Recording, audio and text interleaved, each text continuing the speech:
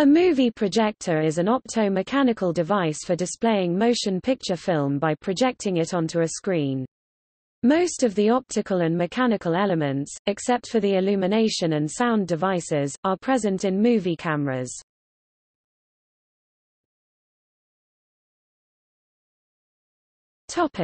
History. The first movie projector was the zoopraxiscope, invented by British photographer Edward Muybridge in 1879. The zoopraxiscope projected images from rotating glass discs in rapid succession to give the impression of motion. The stop-motion images were initially painted onto the glass, as silhouettes. A second series of discs, made in 1892–94, used outline drawings printed onto the discs photographically, then colored by hand. Kazimierz Prozinski, the 4th of April 1875 to the 13th of March 1945, born in Warsaw, Poland, was a Polish inventor active in the field of cinema. He patented his first film camera, called pleograph in Polish spelling, pleograph, before the Lumière brothers, and later went on to improve the cinema projector for the Gaumont Company, as well as invent the widely used handheld aeroscope camera. A more sophisticated movie projector was invented by Frenchman Louis Le Prince while working in Leeds. In 1888 Le Prince took out a patent for a 16-lens device that combined a motion picture camera with a projector. In 1888, he used an updated version of his camera to film the first ever motion picture, the Roundhay Garden scene. The pictures were privately exhibited in Hunslet. The Lumière brothers invented the first successful movie projector. They made their first film, Sortie de la Zine Lumière de Lyon, in 1894, which was publicly screened at Leiden, La Ciotat a year later. The first commercial, public screening of cinematographic films happened in Paris on 28 December 1895. The cinematograph was also exhibited at the Paris exhibition of 1900. At the exhibition, films made by the Lumière brothers were projected onto a large screen measuring 16 by 21 meters, approximately 52.5 by 69 feet.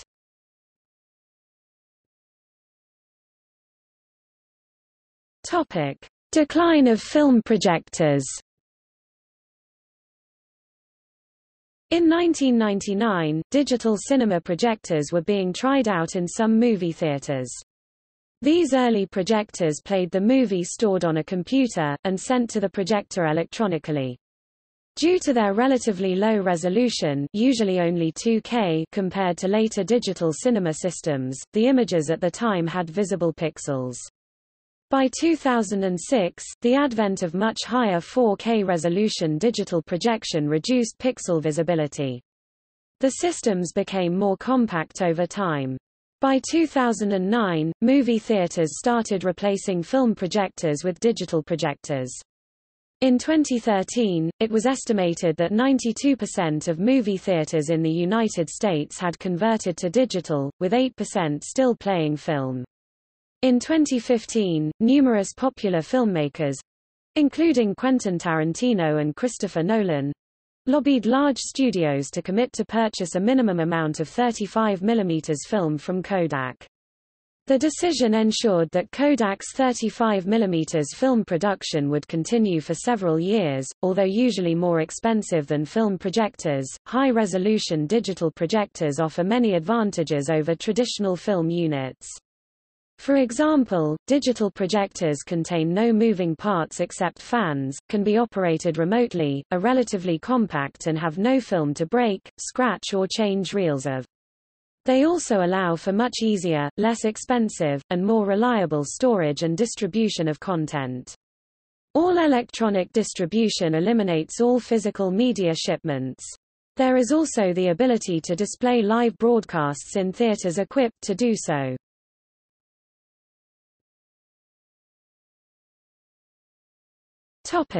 Physiology. In 1912 Max Wertheimer discovered beta movement and the phi phenomenon. In each the brain constitutes an experience of apparent movement when presented with a sequence of near-identical still images. This theory is said to account for the illusion of motion which results when a series of film images is displayed in quick succession, rather than the perception of the individual frames in the series. Persistence of vision should be compared with the related phenomena of beta movement and phi movement. A critical part of understanding these visual perception phenomena is that the eye is not a camera, i.e., there is no frame rate for the human eye or brain. Instead, the eye-brain system has a combination of motion detectors, detail detectors and pattern detectors, the outputs of all of which are combined to create the visual experience. The frequency at which flicker becomes invisible is called the flicker fusion threshold, and is dependent on the level of illumination. Generally, the frame rate of 16 frames per second frame s is regarded as the lowest frequency at which continuous motion is perceived by humans. This threshold varies across different species. A higher proportion of rod cells in the retina will create a higher threshold level. Because the eye and brain have no fixed capture rate, this is an elastic limit, so different viewers can be more or less sensitive in perceiving frame rates. It is possible to view the black space between frames and the passing of the shutter by rapidly blinking one's eyes at a certain rate. If done fast enough, the viewer will be able to randomly trap the image between frames, or during shutter motion. This will not work with now obsolete cathode ray tube displays due to the persistence of the phosphors, nor with LCD or DLP light projectors because they refresh the image instantly with no blackout intervals as with film projectors. Silent films usually were not projected at constant speeds, but rather were varied throughout the show at the discretion of the projectionist, often with some notes provided by the distributor. This was more a function of hand-cranked projectors than the silence. When the electric motor supplanted hand cranking in both movie cameras and projectors, a more uniform frame rate became possible. Speeds ranged from about 18 frames on up, sometimes even faster than modern sound film speed 24 frames. 16 frames, though sometimes used as a camera shooting speed, was inadvisable for projection, due to the risk of the nitrate base prints catching fire in the projector. A dramatic rendition of a nitrate print fire and its potentially devastating effects is contained in Cinema Paradiso 1988, which revolves around the goings-on of a projectionist. Nitrate film stock was replaced by cellulose triacetate in 1948. The birth of sound film created a need for a steady playback rate to prevent dialogue and music from changing pitch and distracting the audience. Virtually all film projectors in commercial movie theaters project at a constant speed of 24 frames. This speed was chosen for both financial and technical reasons. A higher frame rate produces a better-looking picture, but costs more as film stock is consumed faster. When Warner Brothers and Western Electric were trying to find the ideal compromise projection speed for the new sound pictures, Western Electric went to the Warner Theater in Los Angeles, and noted the average speed at which films were projected there. They set that as the sound speed at which a satisfactory reproduction and amplification of sound could be conducted. There are some specialist formats, e.g. ShowScan and Maxivision, which project at higher rates. 60 frames sec for ShowScan and 48 for Maxivision. The Hobbit was shot at 48 frames sec and projected at the higher frame rate at specially equipped theaters. Each frame of regular 24 fps movies are shown twice or more in a process called double shuttering to reduce flicker.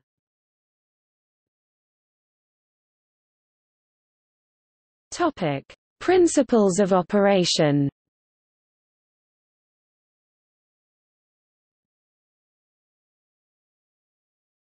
Topic: Projection elements. As in a slide projector, there are essential optical elements. Topic: Light source. Incandescent lighting and even limelight were the first light sources used in film projection. In the early 1900s up until the late 1960s, carbon arc lamps were the source of light in almost all theaters in the world. The xenon arc lamp was introduced in Germany in 1957 and in the US in 1963. After film platters became commonplace in the 1970s, xenon lamps became the most common light source, as they could stay lit for extended periods of time, whereas a carbon rod used for a carbon arc could last for an hour at the most.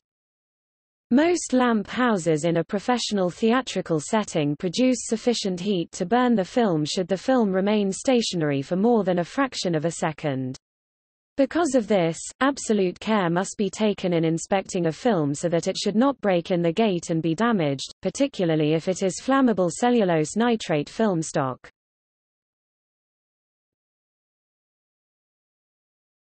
Topic: Reflector and condenser lens. A curved reflector redirects light that would otherwise be wasted toward the condensing lens.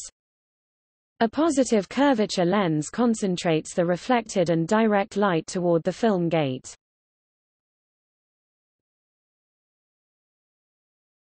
Douser.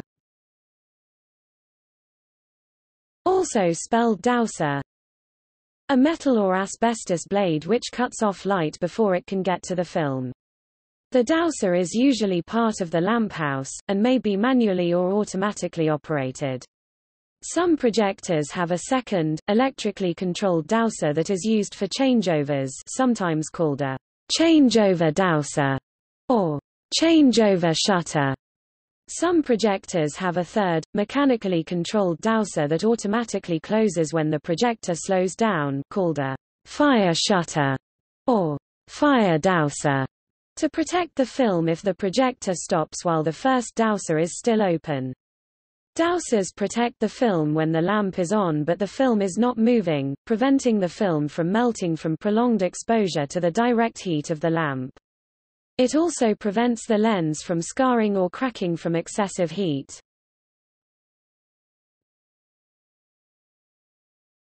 Topic: Film gate and frame advance.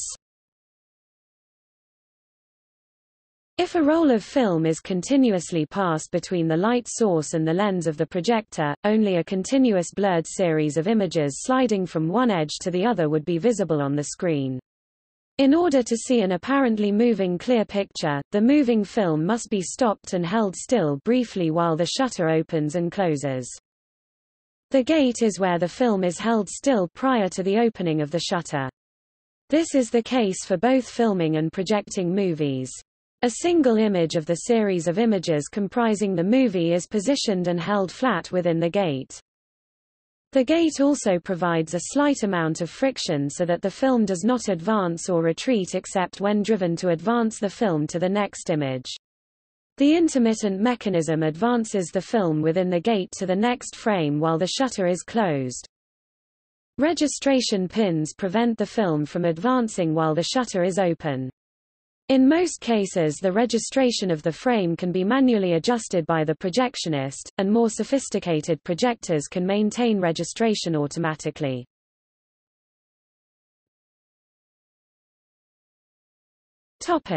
Shutter. It is the gate and shutter that gives the illusion of one full frame being replaced exactly on top of another full frame. The gate holds the film still while the shutter is open. A rotating petal or gated cylindrical shutter interrupts the emitted light during the time the film is advanced to the next frame. The viewer does not see the transition, thus tricking the brain into believing a moving image is on screen. Modern shutters are designed with a flicker rate of 2 times 48 Hz or even sometimes 3 times 72 Hz the frame rate of the film, so as to reduce the perception of screen flickering. See frame rate and flicker fusion threshold. Higher rate shutters are less light efficient, requiring more powerful light sources for the same light on screen.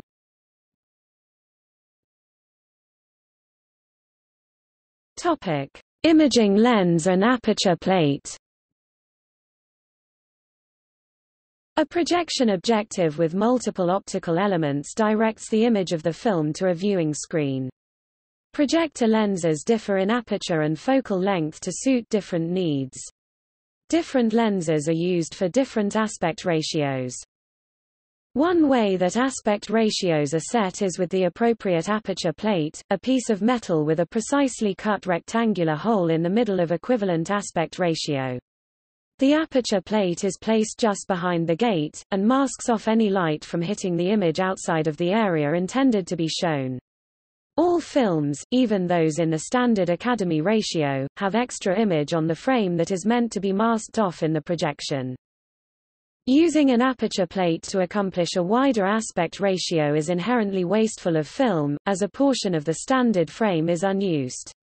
One solution that presents itself at certain aspect ratios is the 2-perf pull-down, where the film is advanced less than one full frame in order to reduce the unexposed area between frames.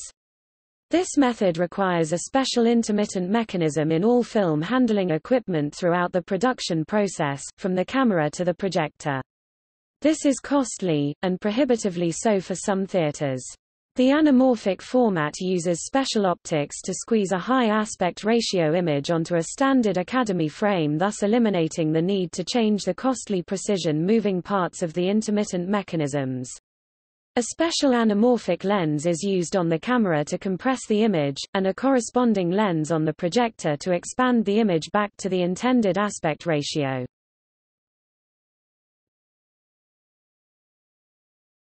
Topic: Viewing screen. In most cases this is a reflective surface which may be either illuminized for high contrast in moderate ambient light, or a white surface with small glass beads for high brilliance under dark conditions. A switchable projection screen can be switched between opaque and clear by a safe voltage under 36 volts AC and is viewable from both sides. In a commercial theater, the screen also has millions of very small, evenly spaced holes in order to allow the passage of sound from the speakers and subwoofer, which often are directly behind it.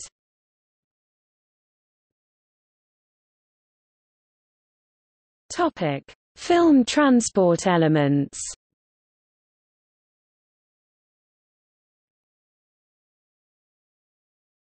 Topic: Film supply and take-up. Two-reel system. In the two-reel system, the projector has two reels. One is the feed reel, which holds the part of the film that has not been shown, the other is the take-up reel, which winds the film that has been shown.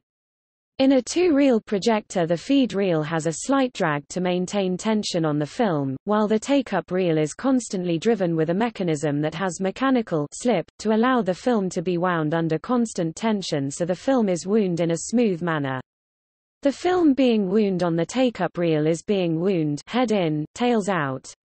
This means that the beginning or head of the reel is in the center, where it is inaccessible. As each reel is taken off of the projector, it must be re-wound onto another empty reel. In a theater setting, there is often a separate machine for rewinding reels. For the 16 mm projectors that were often used in schools and churches, the projector could be reconfigured to rewind films. The size of the reels can vary based on the projectors, but generally films are divided and distributed in reels of up to 2,000 feet (610 meters), about 22 minutes at 24 frames, sec. Some projectors can even accommodate up to 6,000 feet (1,800 meters), which minimizes the number of changeovers see below in a showing. Certain countries also divide their film reels up differently. Russian films, for example, often come on 1,000-foot (300 meters) reels, although it's likely that most projectionists working with changeovers would combine them into longer reels of at least 2,000 feet (610 meters) to minimize changeovers and also give sufficient time for threading and any possibly needed troubleshooting time. Films are identified as short subjects, taking one reel or less of film, two-reelers, requiring two reels of film such as some of the early Laurel and Hardy, Three Stooges, and other comedies, and features, which can take any number of reels, although most are limited to 1.5 to 2 hours in length, enabling the theater to have multiple showings throughout the day and evening, each showing with a feature, commercials, and intermission to allow the audiences to change. In the old days, i.e., ca. 1930 to 1960, going to the movies meant seeing a short subject, a newsreel, short documentary, a two-reeler, etc., a cartoon, and the feature. Some theaters would have movie-based commercials for local businesses, and the state of New Jersey required showing a diagram of the theater showing all of the exits. Topic: Changeover. Because a single film reel does not contain enough film to show an entire feature, the film is distributed on multiple reels. To prevent having to interrupt the show when one reel ends and the next is mounted, two projectors are used in what is known as a changeover system, after the switching mechanism that operates between the end of one reel on the first projector and the beginning of the next reel on the second projector. The two-reel system was used almost universally for movie theaters before the advent of the single-reel system in order to be able to show feature-length films. Although one-reel long-play systems tend to be more popular with the newer multiplexes, the two-reel system is still in significant use to this day. The projector operator operates two projectors, starting the first reel of the show on projector A. While this reel is being shown, the projectionist threads the second reel on projector B. As the reel being shown approaches its end, the projectionist looks for cue marks at the upper right corner of the picture. Usually these are dots or circles, although they can also be slashes. Some older films occasionally used squares or triangles, and sometimes positioned the cues in the middle of the right edge of the picture. The first cue appears 12 feet (3.7 meters) before the end of the program on the reel, equivalent to 8 seconds at 24 frames, sec. This cue signals the projectionist to start the motor of the projector containing the next reel. After another 10.5 feet (3.2 meters) of film is shown 7 seconds at 24 frames, sec, the changeover cue should appear, which signals the projectionist to actually make the changeover. When this second cue appears, the projectionist has 1.5 feet (460 millimeters), or 1 second at 24 frames, to make the changeover. If it doesn't occur within 1 second, the tail leader of the reel coming to an end will be projected on the screen. 12 feet before the first frame of action, Academy leaders have a start frame. The projectionist positions the start in the gate of the projector. When the first cue is seen, the motor of the starting projector is started. 7 seconds later, the end of the leader and start of program material on the new reel should just reach the gate of the projector when the changeover cue is seen. On some projectors, the operator would be alerted to the time for a change by a bell that operated when the feed reel rotation exceeded a certain speed. The feed reel rotates faster as the film is exhausted, or based on the diameter of the remaining film. Premier changeover indicator PAT. Number 411992, although many projectors do not have such an auditory system. During the initial operation of a changeover, the two projectors use an interconnected electrical control connected to the changeover button so that as soon as the button is pressed, the changeover Douser on the outgoing projector is closed in sync with the changeover Douser on the incoming projector opening. If done properly, a changeover should be virtually unnoticeable to an audience. In older theaters, there may be manually operated, sliding covers in front of the projection booth's windows.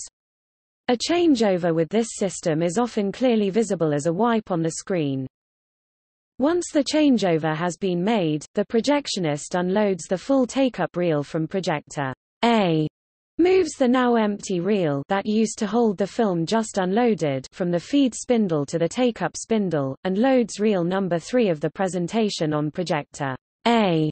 When reel 2 on projector B is finished, the changeover switches the live show from projector B back to projector A, and so on for the rest of the show. When the projectionist removes a finished reel from the projector, it is tails out and needs to be rewound before the next show. The projectionist usually uses a separate rewind machine and a spare empty reel, and rewinds the film so it is head out, ready to project again for the next show. One advantage of this system, at least for the theater management, was that if a program was running a few minutes late for any reason, the projectionist would simply omit one or more reels of film to recover the time. Topic: Single reel system. There are two largely used single reel systems, also known as long play systems, today: the tower system, vertical feed and takeup, and the platter system, non-rewinding, horizontal feed and takeup. The tower system largely resembles the two-reel system, except in that the tower itself is generally a separate piece of equipment used with a slightly modified standard projector.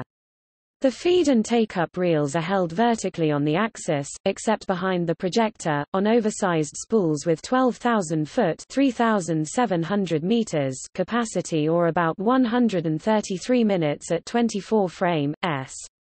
This large capacity alleviates the need for a changeover on an average length feature. All of the reels are spliced together into one giant one. The tower is designed with 4 spools, 2 on each side, each with its own motor. This allows the whole spool to be immediately rewound after a showing. The extra 2 spools on the other side allow for a film to be shown while another is being rewound or even made up directly onto the tower. Each spool requires its own motor in order to set proper tensioning for the film, since it has to travel relatively much further between the projector film transport and the spools. As each spool gains or loses film, the tension must be periodically checked and adjusted so that the film can be transported on and off the spools without either sagging or snapping. In a platter system, the individual 20-minute reels of film are also spliced together as one large reel, but the film is then wound onto a horizontal rotating table called a platter. 3 or more platters are stacked together to create a platter system. Most of the platters in a platter system will be occupied by film prints. Whichever platter happens to be empty serves as the take-up reel to receive the film that is playing from another platter. The way the film is fed from the platter to the projector is not unlike an 8-track audio cartridge.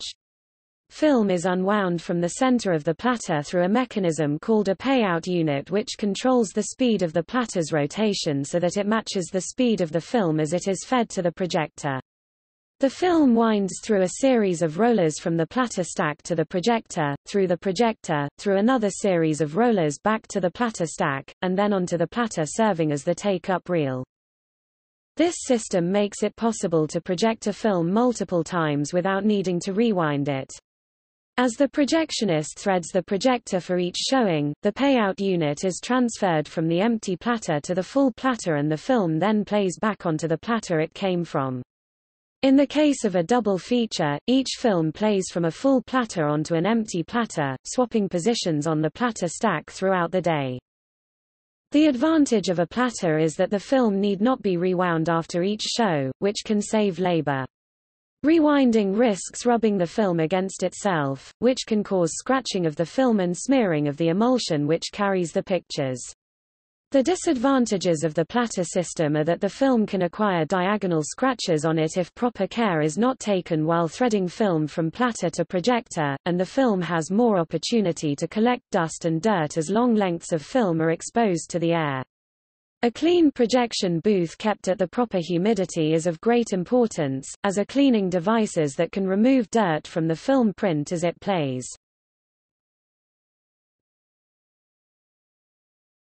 Topic: Automation and the rise of the multiplex.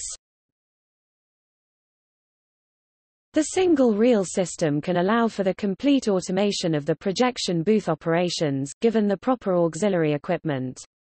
Since films are still transported in multiple reels, they must be joined together when placed on the projector reel and taken apart when the film is to be returned to the distributor. It is the complete automation of projection that has enabled the modern multiplex cinema, a single site typically containing from 8 to 24 theaters with only a few projection and sound technicians, rather than a platoon of projectionists. The multiplex also offers a great amount of flexibility to a theater operator, enabling theaters to exhibit the same popular production in more than one auditorium with staggered starting times. It is also possible, with the proper equipment installed, to interlock, i.e. thread a single length of film through multiple projectors. This is very useful when dealing with the mass crowds that an extremely popular film may generate in the first few days of showing, as it allows for a single print to serve more patrons.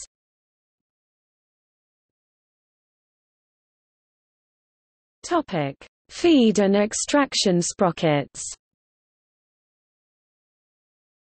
Smooth wheels with triangular pins called sprockets engage perforations punched into one or both edges of the film stock.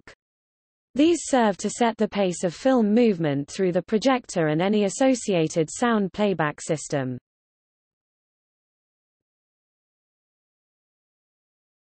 Topic: Film loop. As with motion picture cameras, the intermittent motion of the gate requires that there be loops above and below the gate in order to serve as a buffer between the constant speed enforced by the sprockets above and below the gate and the intermittent motion enforced at the gate. Some projectors also have a sensitive trip pin above the gate to guard against the upper loop becoming too big.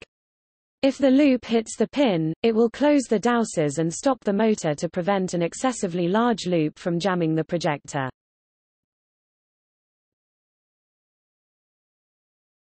Topic: Film gate pressure plate.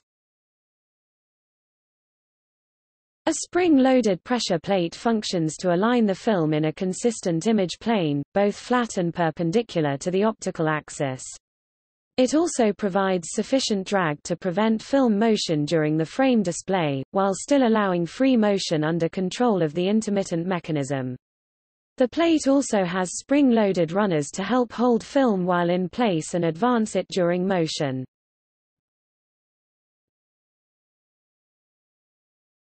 Topic: Intermittent mechanism.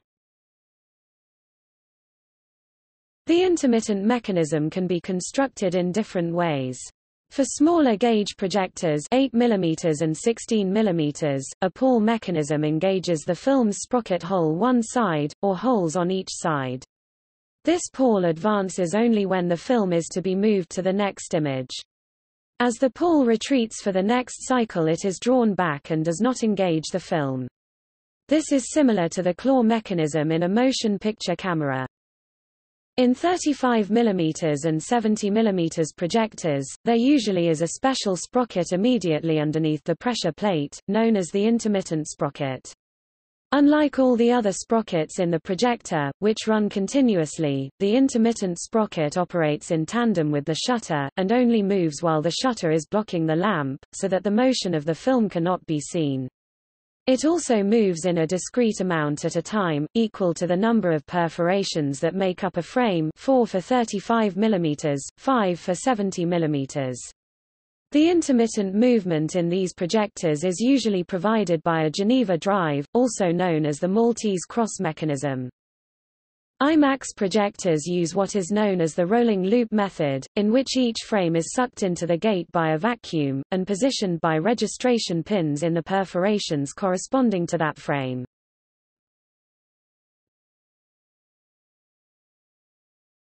Topic: Types.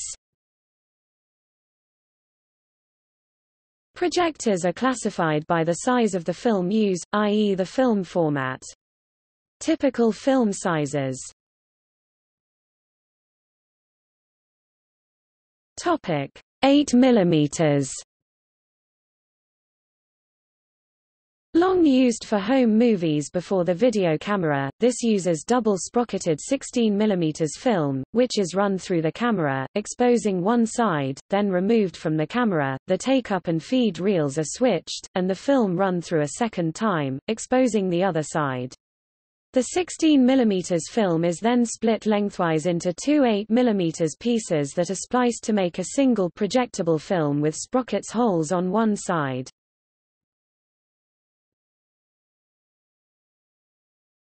Topic: Super 8. Developed by Kodak, this film stock uses very small sprocket holes close to the edge that allow more of the film stock to be used for the images. This increases the quality of the image. The unexposed film is supplied in the 8 mm width, not split during processing as is the earlier 8 mm. Magnetic stripes could be added to carry encoded sound to be added after film development. Film could also be pre-striped for direct sound recording in suitably equipped cameras for later projection.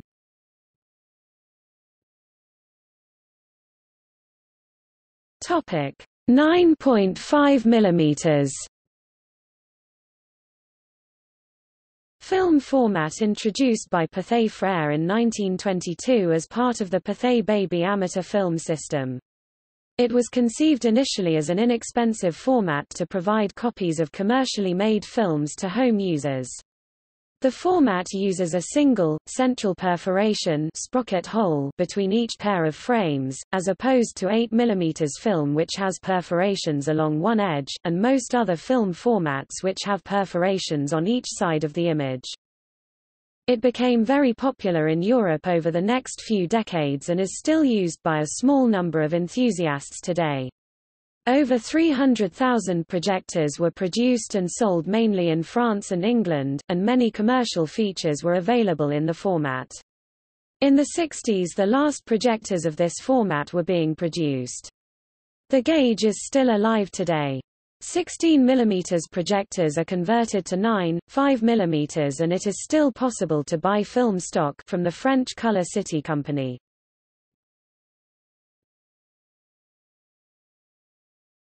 Topic: 16 mm. This was a popular format for audiovisual use in schools and as a high-end home entertainment system before the advent of broadcast television. In broadcast television news, 16 mm film was used before the advent of electronic news gathering. The most popular home content were comedic shorts, typically less than 20 minutes in length in the original release, and bundles of cartoons previously seen in movie theaters. 16 mm enjoys widespread use today as a format for short films, independent features and music videos, being a relatively economical alternative to 35 mm. 16 mm film was a popular format used for the production of TV shows well into the HDTV era.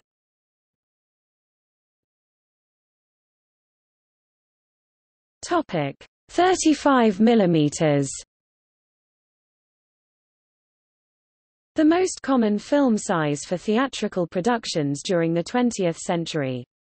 In fact, the common 35 mm camera, developed by Leica, was designed to use this film stock and was originally intended to be used for test shots by movie directors and cinematographers. 35 mm film is typically run vertically through the camera and projector. In the mid-1950s, the VistaVision system presented widescreen movies in which the film moved horizontally, allowing much more film to be used for the image as this avoided the anamorphic reduction of the image to fit the frame width. As this required specific projectors, it was largely unsuccessful as a presentation method while remaining attractive as filming, intermediate, and source for production printing and as an intermediate step in special effects to avoid film granularity, although the latter is now supplanted by digital methods.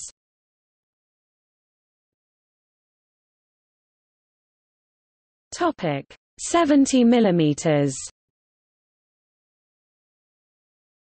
High-end movie productions were often produced in this film gauge in the 1950s and 1960s, and many very large screen theaters are still capable of projecting it in the 21st century. It is often referred to as 65/70ths, as the camera uses film 65 mm wide, but the projection prints are 70 mm wide. The extra 5 mm of film accommodated the soundtrack, usually a 6-track magnetic stripe. The most common theater installation would use dual-gauge 35/70ths of a millimeter projectors. 70 mm film is also used in both the flat and domed IMAX projection system. In IMAX, the film is transported horizontally in the film gate, similar to VistaVision. Some productions intended for 35 mm anamorphic release were also released using 70 mm film stock. A 70 mm print made from a 35 mm negative is significantly better in appearance than an all 35 mm process, and allowed for a release with 6-track magnetic audio. The advent of 35 mm prints with digital soundtracks in the 1990s largely supplanted the widespread release of the more expensive 70 mm prints.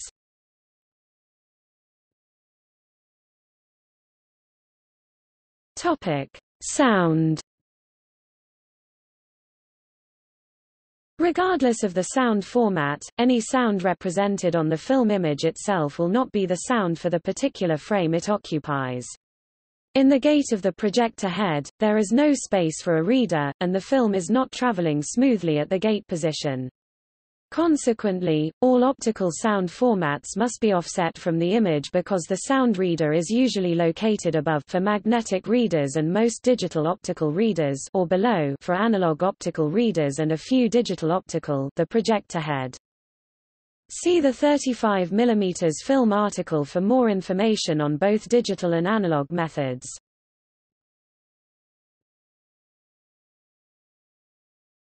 Topic: Analog optical sound. Optical sound constitutes the recording and reading of amplitude based on the amount of light that is projected through a soundtrack area on a film using an illuminating light or laser and a photocell or photodiode. As the photocell picks up the light in varying intensities, the electricity produced is intensified by an amplifier, which in turn powers a loudspeaker, where the electrical impulses are turned into air vibrations and thus, sound waves. In 16 mm, this optical soundtrack is a single mono track placed on the right side of the projected image, and the sound head is 26 frames after the gate.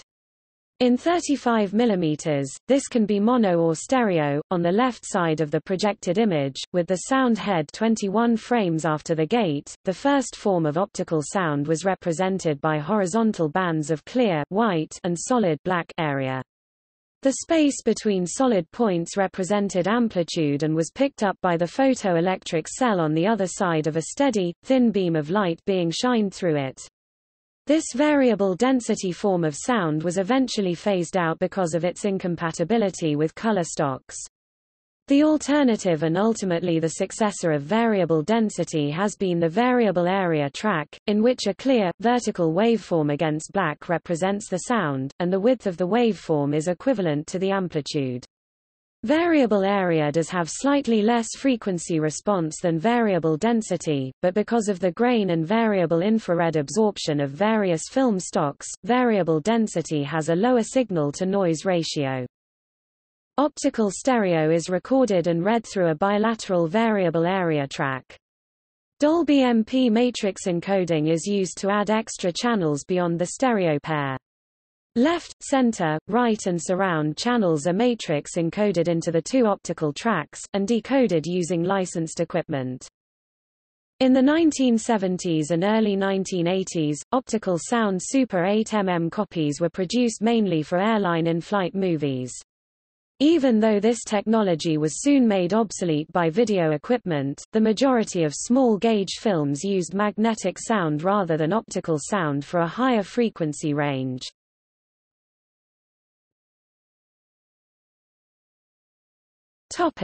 Magnetic sound. Magnetic sound is no longer used in commercial cinema, but between 1952 and the early 1990s, when optical digital movie sound rendered it obsolete, it provided the highest fidelity sound from film because of its wider frequency range and superior signal-to-noise ratio compared to optical sound. There are two forms of magnetic sound in conjunction with projection: double head and striped. The first form of magnetic sound was the double head system, in which the movie projector was interlocked with a dubber playing a 35 mm reel of a full coat, or film completely coated with magnetic iron oxide. This was introduced in 1952 with Cinerama, holding 6 tracks of stereophonic sound. Stereophonic releases throughout 1953 also used an interlocked full coat for 3-channel stereophonic sound. In interlock, since the sound is on a separate reel, it does not need to be offset from the image. Today, this system is usually used only for very low-budget or student productions, or for screening rough cuts of films before the creation of a final married print. Sync between the 2 reels is checked with SMPTE leader, also known as countdown leader. If the 2 reels are synced, there should be 1 frame of beep sound exactly on the 2 frame of the countdown 2 seconds or 48 frames before the picture start. Striped magnetic film is motion picture film in which stripes of magnetic oxide are placed on the film between the sprocket holes and the edge of the film, and sometimes also between the sprocket holes and the image. Each of these stripes has 1 channel of the audio recorded on it.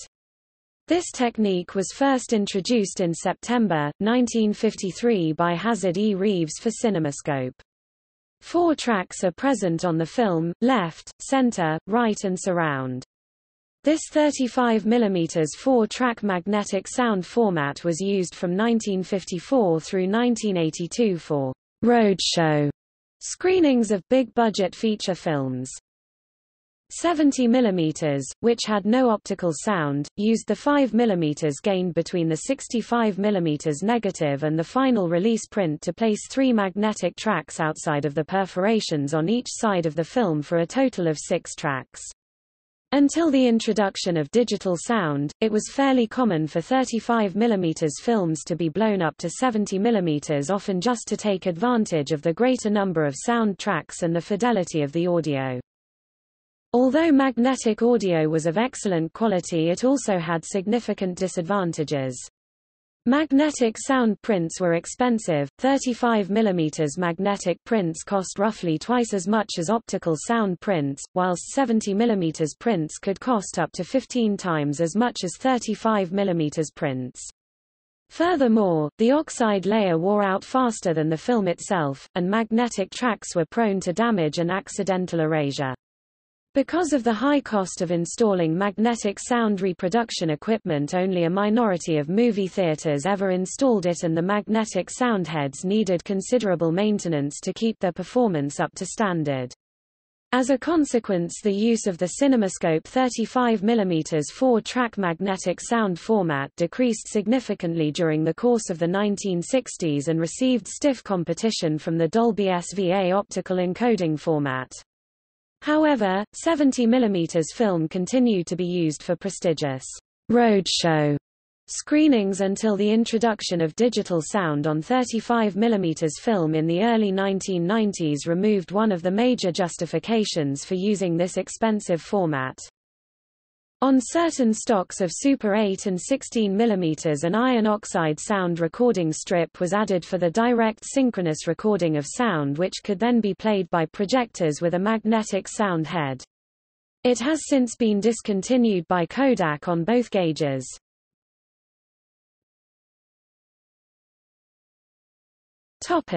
Digital.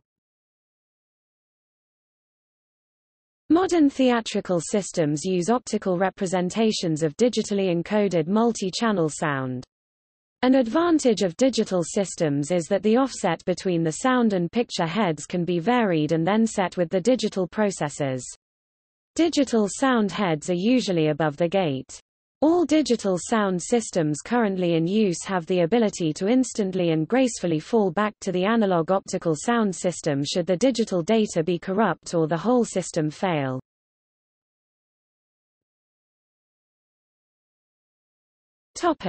Cinema digital sound (CDs).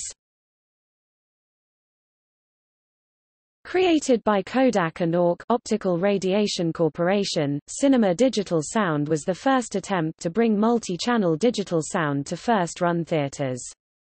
CDs was available on both 35 mm and 70 mm films. Film prints equipped with CDs did not have the conventional analog optical or magnetic soundtracks to serve as a backup in case the digital sound was unreadable. Another disadvantage of not having an analog backup track is that CDs required extra film prints be made for the theaters equipped to play CDs. The three formats that followed, Dolby Digital, DTS and SDDS, can coexist with each other and the analog optical soundtrack on a single version of the film print. This means that a film print carrying all three of these formats and the analog optical format, usually Dolby Senior, can be played in whichever format the theater is equipped to handle. CDs did not achieve widespread use and ultimately failed. It premiered with the film Dick Tracy and was used with several other films, such as Days of Thunder and Terminator 2, Judgment Day.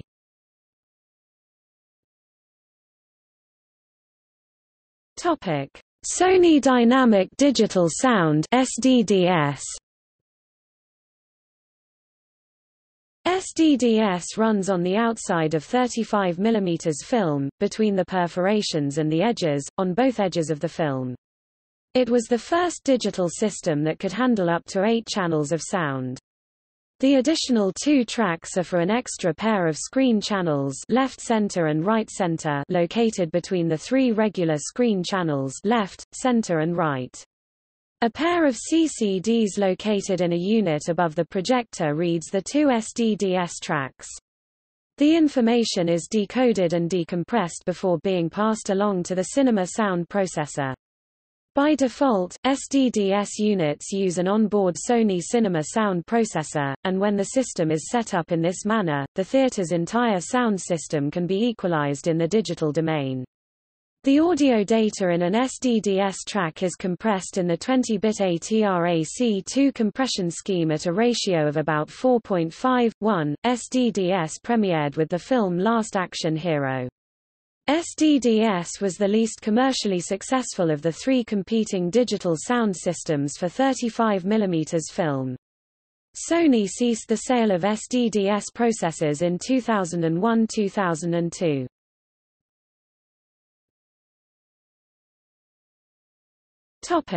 Dolby Digital. Dolby Digital data is printed in the spaces between the perforations on the soundtrack side of the film, 26 frames before the picture. Release prints with Dolby Digital always include an analog Dolby stereo soundtrack with Dolby Senior noise reduction, thus these prints are known as Dolby Senior D prints. Dolby Digital produces 6 discrete channels. In a variant called Senior DX, the left and right surround channels can be dematrixed into left, right, and back surround, using a matrix system similar to Dolby Pro logic. The audio data in a Dolby Digital track is compressed in the 16-bit AC3 compression scheme at a ratio of about 12:1. The images between each perforation are read by a CCD located either above the projector or in the regular analog sound head below the film gate, a digital delay within the processor allowing correct lip sync to be achieved regardless of the position of the reader relative to the picture gate. The information is then decoded, decompressed and converted to analog. This can happen either in a separate Dolby Digital processor that feeds signals to the cinema sound processor, or digital decoding can be built into the cinema processor. One disadvantage of this system is if the digital printing is not entirely within the space between the sprocket holes. If the track was off a bit on either the top or the bottom, the sound track would be unplayable, and a replacement reel would have to be ordered. In 2006, Dolby discontinued the sale of their external Senior D processor, the DA20, but included Dolby Digital decoding in the CP500 and later CP650 cinema processors. A consumer version of Dolby Digital is also used on most DVDs, often at higher data rates than the original film. A bit-for-bit version is used on Blu-ray discs and HD DVDs called Dolby True HD. Dolby Digital officially premiered with the film Batman Returns, but it was earlier tested at some screenings of Star Trek VI: The Undiscovered Country.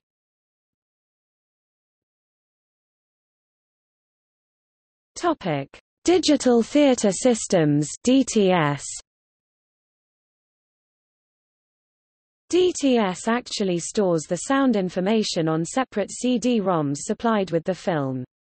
The CDs are fed into a special, modified computer which syncs up with the film through the use of DTS timecode, decompresses the sound, and passes it through to a standard cinema processor. The time code is placed between the optical sound tracks and the actual picture, and is read by an optical LED ahead of the gate. The time code is actually the only sound system which is not offset within the film from the picture, but still needs to be physically set offset ahead of the gate in order to maintain continuous motion. Each disc can hold slightly over 90 minutes of sound, so longer films require a second disc. Three types of DTS sound exist: DTS-S extended surround, an 8-channel digital system, DTS-6, a 6-track digital system, and a now obsolete 4-channel system. DTS-S derives a back surround channel from the left surround and right surround channels using Dolby Pro logic. The audio data in a DTS track is compressed in the 20-bit aptX100 compression scheme at a ratio of 4:1. Of the three digital formats currently in use, DTS is the only one that has been used with 70 mm presentations. DTS was premiered on Jurassic Park. Datasat Digital Entertainment, purchaser of DTS's cinema division in May 2008, now distributes Datasat Digital Sound to professional cinemas worldwide. A consumer version of DTS is available on some DVDs, and was used to broadcast stereo TV prior to DTV.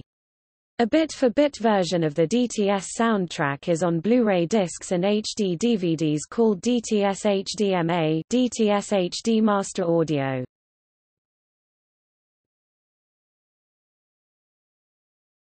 Topic: Leaders. Academy Leader is placed at the head of release prints containing information for the projectionist and featuring numbers which are black on a clear background, counting from 11 to 3 at 16 frame intervals. 16 frames in 35 mm film equals 1 foot. At -12 feet there is a start frame. SMPTE Leader is placed at the head of release prints or video masters containing information for the projectionist or video playback tech.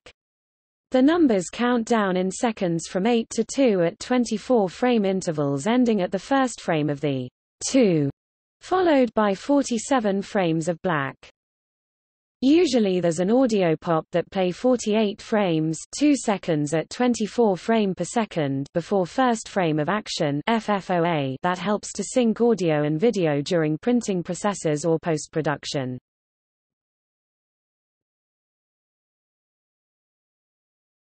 Topic: Types of lenses and screens.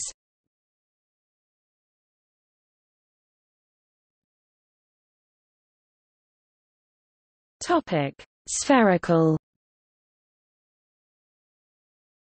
Most motion picture lenses are of the spherical variety.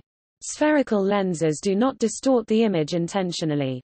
Used alone for standard and cropped wide-screen projection, and in conjunction with an anamorphic adapter for anamorphic wide-screen projection, the spherical lens is the most common and versatile projection lens type.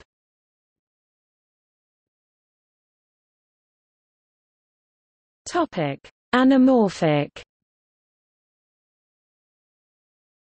Anamorphic filming uses only special lenses, and requires no other modifications to the camera, projector and intermediate gear. The intended wide-screen image is compressed optically, using additional cylindrical elements within the lens so that when the compressed image strikes the film, it matches the standard frame size of the camera. At the projector, a corresponding lens restores the wide aspect ratio to be seen on the screen. The anamorphic element can be an attachment to existing spherical lenses. Some anamorphic formats utilized a more squarish aspect ratio 1.18:1, versus the Academy 1.375:1 ratio on film in order to accommodate more magnetic and/or optical tracks. Various anamorphic implementations have been marketed under several brand names, including CinemaScope, Panavision and Superscope, with Technirama implementing a slightly different anamorphic technique using vertical expansion to the film rather than horizontal compression. Large-format anamorphic processors included Ultra Panavision and MGM Camera 65, which was renamed Ultra Panavision 70 in the early 60s. Anamorphic is sometimes called scope in theater projection parlance, presumably in reference to cinemascope.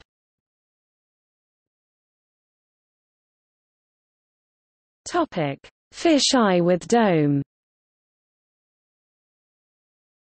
The IMAX dome projection method, called OMNIMAX, uses 70 mm film running sideways through the projector to maximize the image area and extreme wide-angle lenses to obtain an almost hemispherical image. The field of view is tilted, as is the projection hemisphere, so one may view a portion of the ground in the foreground. Owing to the great area covered by the picture, it is not as bright as seen with flat-screen projection, but the immersive qualities are quite convincing. While there are not many theaters capable of displaying this format, there are regular productions in the fields of nature, travel, science, and history, and productions may be viewed in most large urban regions. These dome theaters are mostly located in large and prosperous science and technology museums.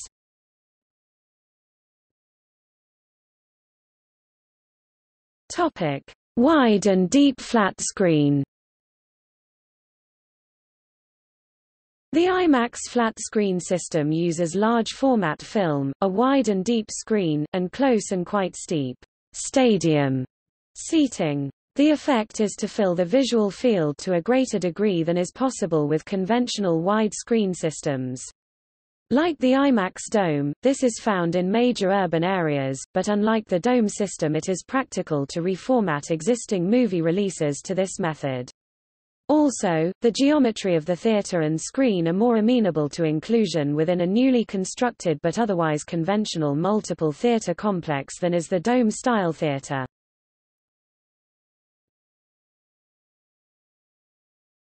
Topic: Multiple cameras and projectors. One widescreen development during the 1950s used non-anamorphic projection, but used three side-by-side synchronized projectors. Called Cinerama, the images were projected onto an extremely wide, curved screen. Some seams were said to be visible between the images, but the almost complete filling of the visual field made up for this.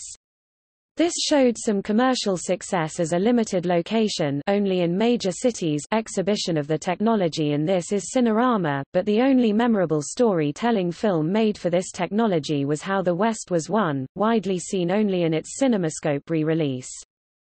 While neither a technical nor a commercial success, the business model survives as implemented by the documentary production, limited release locations, and long-running exhibitions of IMAX dome movies.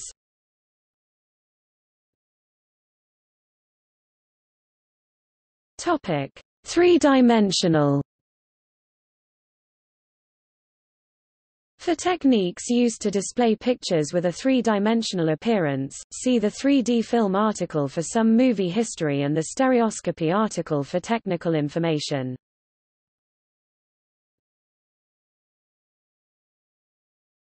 Topic: See also: Film format, List of film formats, projector disambiguation for a directory of projector types, projectionist, movietone sound system, sound follower.